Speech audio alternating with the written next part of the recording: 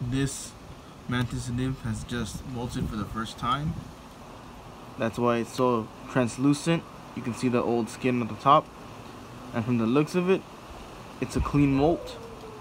I will be taking him out once he hardens, because they need to harden before advancing. At this point, they're very weak, so you'd want to leave them alone. Here are some sheds, and you can see every part of the mantis comes out.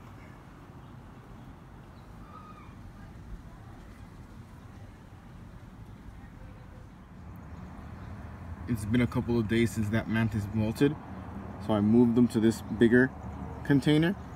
Right now he's up there awaiting food. And the reason why you want to use different containers for depending on the size of their mantis is for the molt to be successful. Now I will show an example of a missed molt later in the video, but this small medicine tube, I use it for L1s to L3s, and then these mostly for like L2, L3 nymphs. And then I have the cylinder, which has an L5 mantis. He molted a few days ago. There you can see him.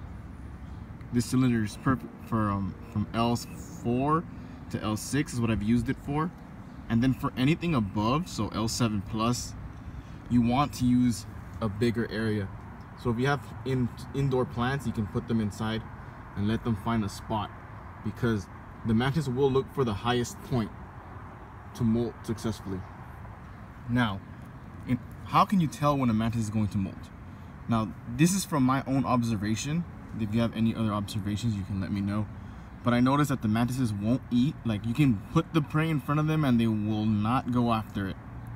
They'll even strike it just to keep it away. They'll always stay still in a certain spot, like either at the highest point or just upside down. So in these popsicle sticks, they'll normally be like around here. You'll see them right there when they want to molt. That's from my own observation. And then their abdomens begin to swell up. Towards the back, it's going to start getting a little bit big. And that's when you know that molting is coming soon. Now, the reason why mantises go through this process, if you aren't aware, mantises go through incomplete metamorphosis versus that of beetles, butterflies, moths that have a chrysalis or cocoon or a pupa. The mantis nymphs look exactly like the adults, and they'll shed skin multiple times. In the case of Chinese mantises, they go through a total of seven molts until they're finally adults. So L7 is the last one before they become adults. Now, when they're molting, you don't want to disturb them. So if you see them, leave them alone. Do not open the container. Don't do anything to that, because if you intervene or try to assist, you might make it worse. You only intervene if you absolutely see there's a problem, in case the mantis falls while it's performing its molt.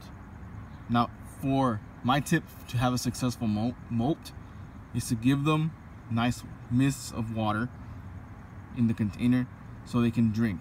The mantis needs a certain amount of humidity in order for it to come out of its old skin, and that's how you avoid any possible mismolts or unfortunate mishaps, because this is the most important part of a mantis's life cycle. It is crucial, and you want to do your best to have your little mantis friend become an adult. This is an example of a mantis mismolt. You can tell by his back legs or hind legs.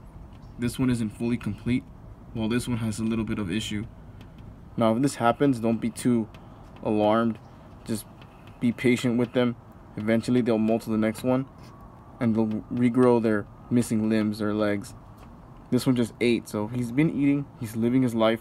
Just give them a chance, and they'll do their best to get back.